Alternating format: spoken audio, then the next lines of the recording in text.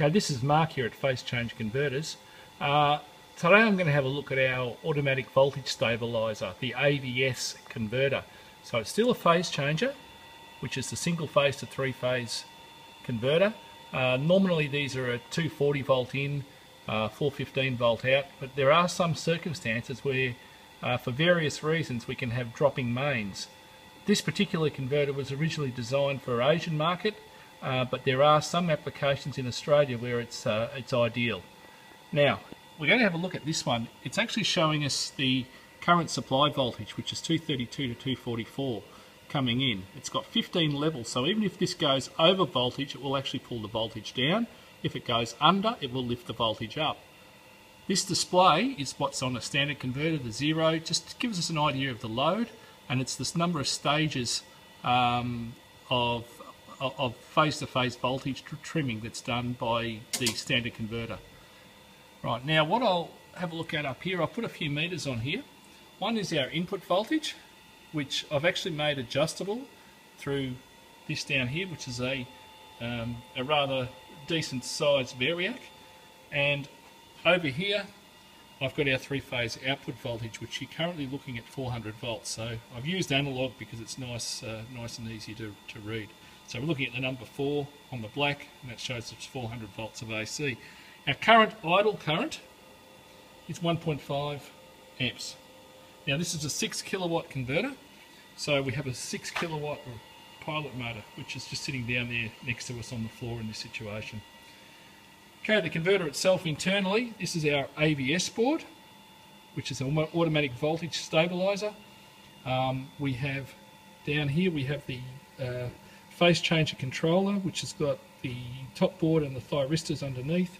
We've got capacitor banks, contactors, thermal overload, and of course on the side we've got input breaker and output breaker, which is in this case is a combination output breaker with RCD or safety switch. Okay, now what we're going to do is start a load on it, and I'm going to fire up it's a 3 kilowatt load, and you'll hear it running in the background, and you'll see the red 0 shoot up. Might go to a level 8, which is a hard start, and then it will back off and find its right level. Okay, so there we are sitting at 3 out of possible 7 stages. So the input on this one with the load running is now at 12.8 amps. Okay, input voltage is at 234 volts, and my output is still on the 400 volts. So it's 400 volts at 3-phase. Now what I'm going to do is move the voltage on the variac up and down, and we'll just see what happens on the load. So if I push the voltage up to start with, we'll put our camera on there, and I'll just wind the voltage up. So we might have a case where we've got some over voltage conditions, and normally in an over voltage condition the converter would follow the over voltage. So I'm at 260 odd volts going in there now, which is quite high, and our output voltage, if we look on there, is still at 400 volts, and this is showing us it's jumping between level 15 and level 14. It's just yeah, it must be right on the border, but that's fine. The converter's still running perfectly fine, and what we'll find, my meter's just gone off, gone to sleep, there's our mains voltage. Our input current, which was at 12.8 amps before, because the voltage has gone higher, it's actually reduced, so around about 11.7. Now I'm going to bring the voltage down. So there's our variac, hold the meter on there, and let's pull it down to say 200 volts, which might happen if you're loading it up, loading a line up and we've got a bit of poor cabling or something, and there we've got 200 volts coming into it now. Now if we've got 200 volts, normally a converter, a normal rotary converter, or anything else would lose a ratio of about 1.7 to 1, so that would amount to probably over 50 volts of voltage drop. In this situation, converters, well, it's just showing a couple of volts difference, it's an indication, still running at level 7. Our input current now has gone up because our mains voltage has gone down, so we need more current to drive it. Our output is still just sitting there just over the 400 volt mark, and you can hear in the background our machine's still operating perfectly well. let's go further down.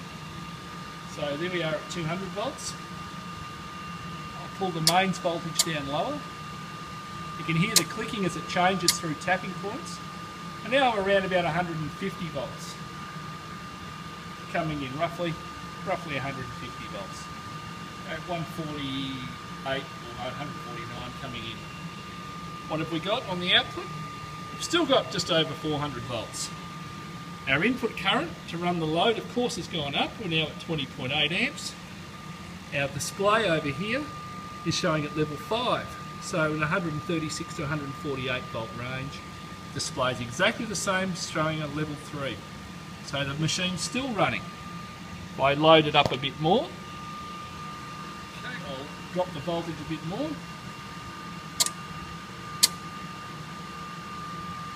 Go down to about 110 or so. There we go.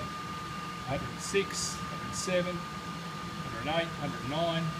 Okay, it'll actually go to about 100 volts on the load. And in this situation, our current's now gone up to a bit over 30 amps. This has dropped down to level 1, so it's saying 90 to 100. In fact, we're a bit over that, but the indication's right.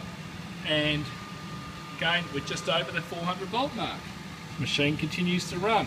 So the beauty with the AVS system is that we can be in situations where we might be on a dodgy power line or cabling issues within a property, and the mains voltage can be going up and down under various conditions, and our load will continue to run. It stays within tolerance, continues to run. So there we are sitting at 155 volts coming in, and we've still got our three-phase machinery operating quite happily on the output side. So there it is again, input breaker going in there, three-phase output breaker with RCD. Start contactors, load contactors. It's a multi-tap transformer. We do something very tricky with and very special with the way that we operate the tap changes. And it's all done with a microprocessor control. The phase changer, standard phase changer controller, which goes in all of our phase changer series, capacitor banks, and this is what makes up the AVS, the 6 kilowatt AVS converter. If I turn the load off now, that goes back to idle. There's our mains voltage, our output voltage. And our current, because we're so low on voltage now, the current of course has gone up. But the idle current on this at 240 is around about 1.5 amps. So there we go, the 6 kilowatt AVS, we actually go up to 8 kilowatts in the AVS unit.